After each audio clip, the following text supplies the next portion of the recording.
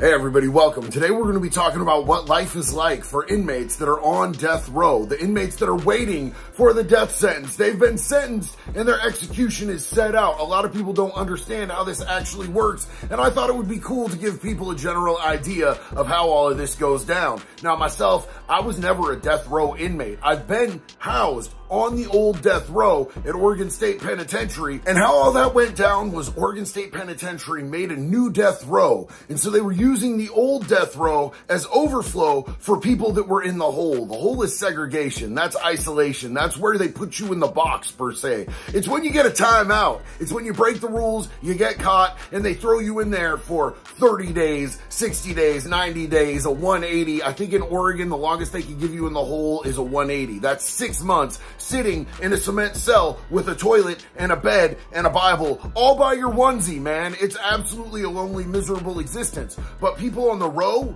they don't just spend 6 months in there. They're in there for literal decades waiting for their execution. So I wanted to talk to you guys a little bit about what that life and that existence looks like. So, let's go!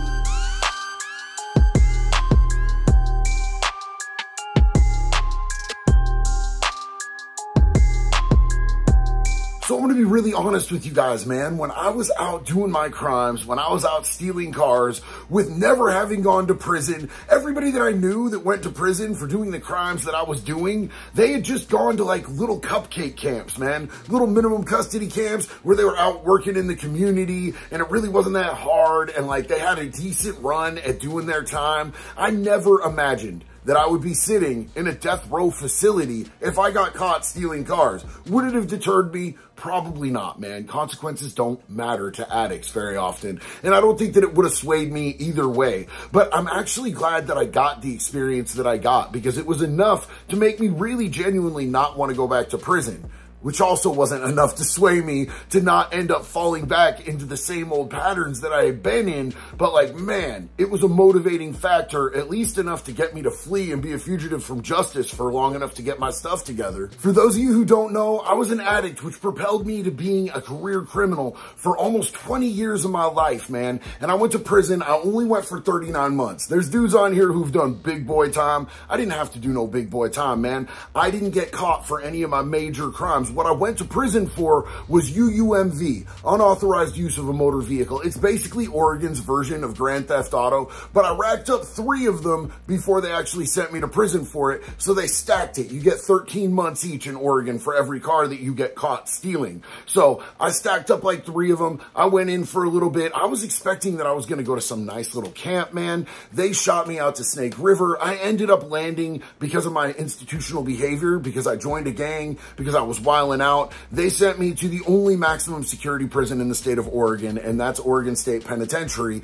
And that sort of sets the stage for how I ended up spending a little bit of time in a death row facility. And I think that a lot of people misrepresent what going to prison is actually like, and a lot of the stuff that actually goes down in prison on here, on social media. And I get it. I understand why they sensationalize it. They make it sound tougher and harder than it really is because it gets them views, man. They make themselves sound like they were some masterminds because it helps them get clout, bro. We're not doing any of that here. I don't think going to prison is cool at all whatsoever. It's stupid. It doesn't make you gangster. It doesn't make you tough. It doesn't make you a man. All that it really means is that you got caught. Like you were sloppy at what you were doing. There's a lot of dudes who did a lot of big boy ass time, man. I'm blessed and thankful that I only did the small amount of time that I did because it could have been much worse. I've committed those big crimes. I just was lucky and blessed and graced not to get caught for that and only to get caught for some minor type of stuff. But yeah, so the way that I ended up doing time in a facility, like the part of the facility that had been used for death row for decades,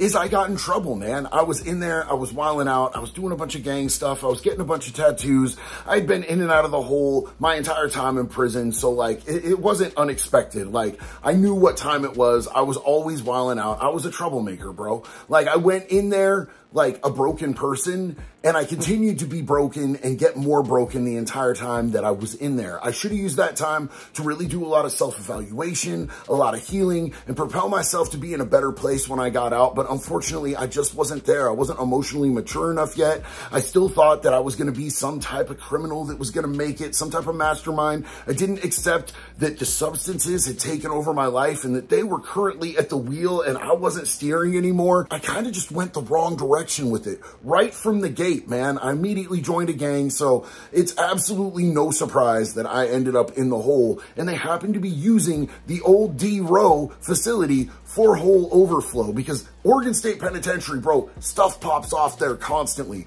So they need every single available bed in the hole, and they're letting people out early. Like quite often, people will go into the hole and they'll give them like 6 months and they'll get out after 4 months. And it really doesn't reinforce that the behavior that people are doing is wrong. But like, I'm telling you right now, like isolation, solitary confinement is a form of torture. It's an absolute form of torture. And I get that when you're already in prison, like you have to do something big to get somebody's attention if they won't follow the rules and they continue to be harmful to the people around them. I 100% understand that because it's like, bro, they're already in prison. What are you going to do to them? But I do think that we need to figure out something that's a little bit better than solitary confinement because people come out more volatile, more broken, more angry, and less stable after they go in. So first off, that unit was the most oppressive place I've ever felt in my life. There was a definite energy of like misery and chaos, and you could tell that there were still echoes and remnants of people who had spent decades in those cells waiting to die. It was thick, it was palpable. A lot of people ask me a lot of the time if I ever experienced any paranormal type stuff in prison because it's a natural question, right? Like a lot of people die in prison, so it would be reasonable to assume that you might see some ghosts, you might see some paranormal type stuff, and I never saw anything. I'm not gonna lie, like it would make great views if I could say that I did, right? But like I felt it. I felt that energy, I felt that darkness, and I felt like there was like a spirit. There's an energy there and it was undeniable. And like you could ask the COs that work those units and they'll tell you the exact same thing. So the cells in these units are not big at all whatsoever. They're one-man cells. They're small because they have to keep these people isolated because they literally, when you're on death row, you have nothing left to lose. Like they are going to kill you. They're going to kill you. You already know that at some point, unless you get like clemency from the governor or something crazy like that, like you're going to die. You're going to go straight from that cell, you know, to the room where they take your life away from you. So if they put you in with a cellmate, there's very little motivation for you not to kill that dude if he starts to grate on your nerves and you're locked in there almost 24/7 for decades at a time. So like people are going to grate on each other's nerves. I don't care if you love someone, man. Like you can have a best friend, and if you're locked in a little cement room with them for long enough, you're going to want to kill them, bro. It's just human nature. So the cells in there are small. Everything is kept really dark. You've got a bed, you've got a toilet, you've got like one little metal chair that has like a little table about this big. It's big enough to write on, and that's about it. You can also keep your food tray on there, and you can use that as your table to eat. When you're in the hole, you're not allowed to have books in there. It's kind of a punishment thing. The only book that they can't deny you is like to have religious literature. So say if you want a Bible, you can get a Bible. If you want a Quran, you can get a Quran. You know what I'm saying? Like that's it. You don't have anything else to keep your mind off of what color the walls are, counting the cracks in the ceiling. You know, some of the times when you're in the hole, you'll like yell underneath the door and you'll use a little bar of soap to draw on the cement floor, and you can play like Hangman. Some people play Battleship in there. But like really there's nothing to pass the time. You're just floating in space and time. And it's really easy to start to lose your mind in there. I've seen a lot of dudes go crazy spending time in isolation, and that's just for punishment. That's just punitive. That's not spending decades in there. When you're in there for death row though, you are allowed books, you're allowed commissary, you're allowed to get a little bit of extra food on the commissary and all of that. Like they make concessions for people that are on death row that they don't make for people that are just doing time in solitary. Now, inmates on death row are allowed to get social visits. Like, there's certain times that they can get visits, a certain amount a week, but it's always through glass. There's like a protective plexiglass to make sure that they don't murk whoever's coming to visit them. And that's the only visits they get. They never get contact with another human being in any way, shape, or form. Same thing when they're fed, man. The food is on a tray and it pushes into a little tray slot. It's a CO that pushes it through there, but they make sure that they can never get their hands on a CO because the motivation to kill a CO is definitely going to be there for somebody who's on the row, and they have no reason not to because they're already sentenced to death. They have absolutely nothing to lose. So for the safety and security of the staff, they make sure that they never have any opportunity to actually get a hold of any of their staff members. If they need meds, the meds are brought around through Medline and they push them through the door. But it's not a situation where they can ever touch another human being for the rest of their life. Every single state is going to be different about whether or not they get like limited amounts of recreational time. Like, I think that there's like federal guidelines as to how much recreational time they absolutely have to give them. But for the most part, it's generally just like a little tiny enclosed caged area. They're like an animal in a cage. And I think it's like an hour a day tops. Like most places, I think only give it to them 3 times a week. Now, like I said, I've never been in there awaiting an execution, but I know just from personal experience, the hardest time that I ever did was while I was awaiting my sentencing, because there was the uncertainty of not knowing what was going to happen or what the plan was for the rest of my life. Like if I was going to be in there for a really long time, if I was going to beat the case and go home. And they leave inmates on death row with a certain sense of uncertainty up until 30 days before they're executed. You see, they do not tell death row inmates when their execution is actually set for until 30 days before that execution. And they can be in there, like the average is 19 years. Now, some of them get executed a little bit quicker, but a lot of them, they've gone 30 years. They've gone 40 years without actually getting their execution date set. And then all of a sudden, you know, you've waited in a little cement room for somebody to come and tell you that they're finally going to put the needle in you. And after 40 years, they're like, yeah, you have 30 days to live now, homie. And that puts your mental health through so much stress that people on death row's bodies actually deteriorate at a much higher rate, much quicker than people who are not going through that level of stress. It's like a whole syndrome that people have recognized, that people on death row, their bodies start to fall apart within a matter of years, but they're stuck there for, you know, an average of 19 years. If you're in there for the average amount of time, you're in there almost 2 decades. And after a couple of years, your organs start to stop performing the way that they used to. You start feeling weaker. Your muscle mass starts to shrink. Like, regardless of how much you're working out, it's the stress that's eating you from the inside out. And then you have the isolation on top of that, which drives people absolutely insane. Like, on everything, like, I've spent enough time in the hole to know that isolation is one of the cruelest forms of punishment. And since we're getting into how inhumane I personally believe that this is, I think it's a great time for me to mention to you guys that I'm not anti-death penalty at all whatsoever. I think there's certain lines once you cross, there's certain things that you do to certain people. You don't deserve the opportunity to take another breath. I personally think we should install an express lane, man. I think you should get one appeal. One appeal, not 4 or 5 appeals. I don't think you should have to wait decades. I think that you should get one trial, one appeal. Didn't get it? Cool, we're taking you behind the courthouse, bro. We're just gonna end it, man. I don't think that it's right to put people on death row for decades. And I think that we shouldn't have to pay for their existence either. Like, my tax dollars go to pay for dudes that we know did unspeakable things. They did them to women. They did them to children. They did them to the elderly. They did them to the disabled. Why do we have to pay for their meals? I don't want to do it. Like, and I don't think that torture just for torture's sake is really a good idea either, man. Let's just get to the business, bro. Let's be humane about this. Let's take him behind the courthouse, put 2 in the back, and then call it a day, bro. You don't even got to bury him. You know what I'm saying? Cremate him. Spread the ashes wherever the hell. I don't care. That's one difference between me and a lot of the prison creators. A lot of the prison creators are going to tell you, I don't believe in the death penalty. I don't believe it's humane. I think you give up your humanity when you commit certain actions, man. When you do sexual crimes against a child. When you do horrific things to women.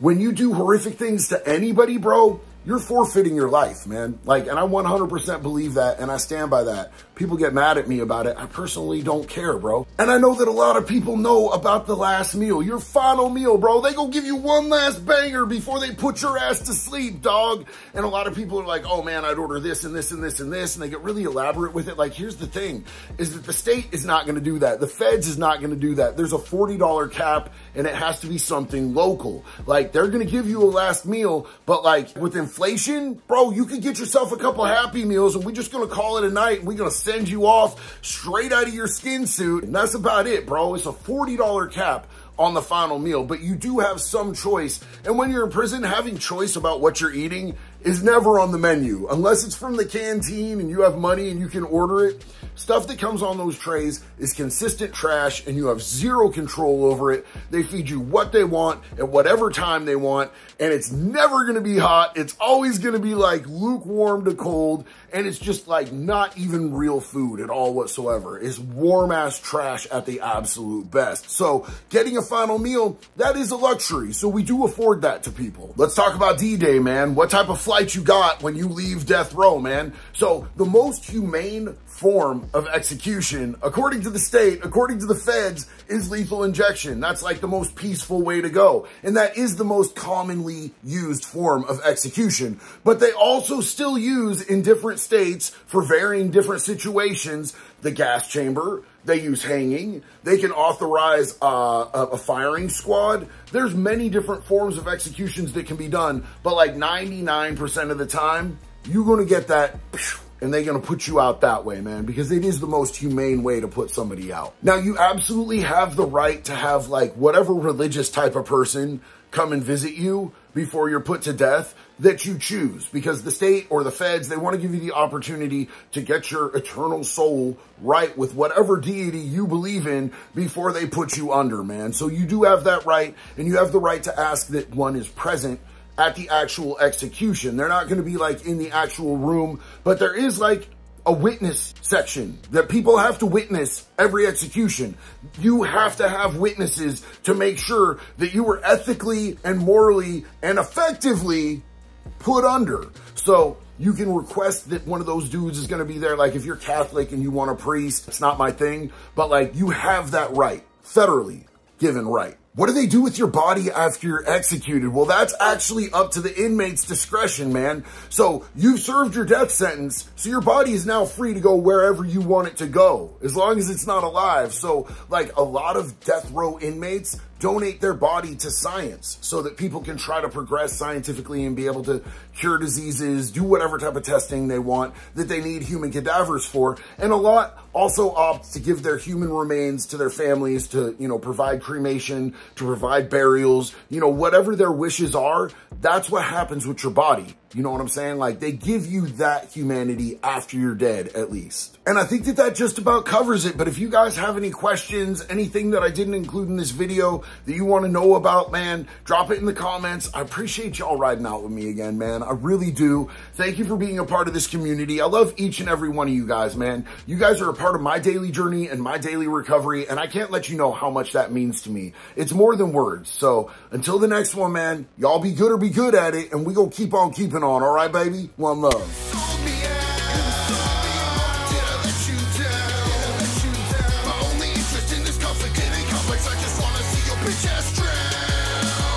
Die! Oh shit, hold on, what the fuck?